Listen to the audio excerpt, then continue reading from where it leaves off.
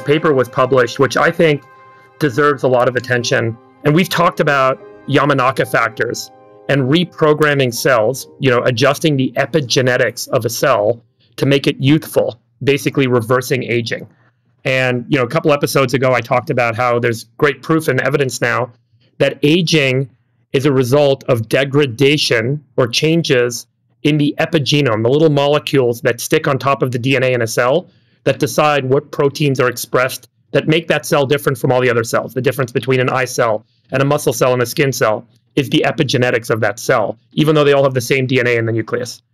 And so the Yamanaka factors, these 4 chemicals that allow the expression of these 4 specific genes, cause cells to become stem cells that can turn into any other cell. The problem with applying Yamanaka factors to reverse aging is that it turns the cells into cancer cells if you apply too much. So then there were all these efforts on doing short bursts of Yamanaka factors.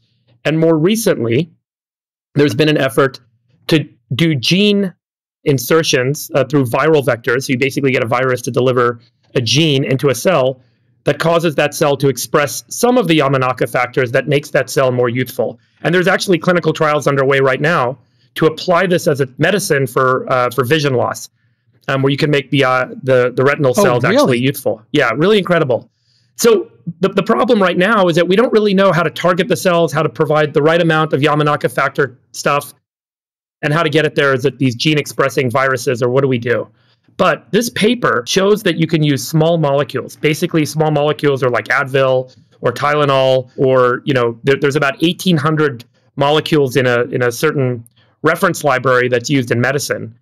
And what this research team at Harvard Medical and some other facilities, MIT and other places in collaboration, were able to do is they basically did a screen, a combinatorial screen. So they took all these different molecules that are known to be used in medicine, and they combined them together and created different cocktails. They then took those cocktails and they applied them to the cells to see if they could reverse aging. And in fact, they found 6 different cocktails of small molecules that were able to have the same effect as we see with the Yamanaka factors in short bursts to cause these cells to actually reverse their aging and become youthful again. I cannot overstate how important this is. This is probably the most important trajectory of what's underway in biology since the discovery of DNA. This ability to actually make cells youthful again, it can, in fact, ultimately result in a pill or a series of pills that can reverse aging. That is why it is so exciting right now.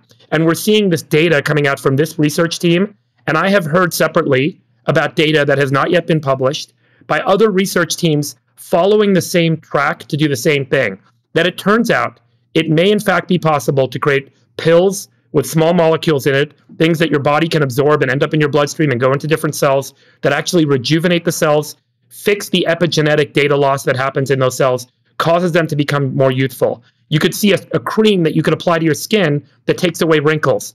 Ultimately, you could take something that makes your heart healthier, your liver healthier, and actually reverses aging in the individual cells by the absorption of these small molecules into those cells that ultimately cause the expression of these genes and change all the transcriptome, as it's called, in a cell and makes it more youthful. It is unbelievable work. Everyone should be, I think, fascinated by this and where it's headed. It is so exciting that there are multiple teams that are having breakthroughs on this work that could ultimately translate into clinical trials and products.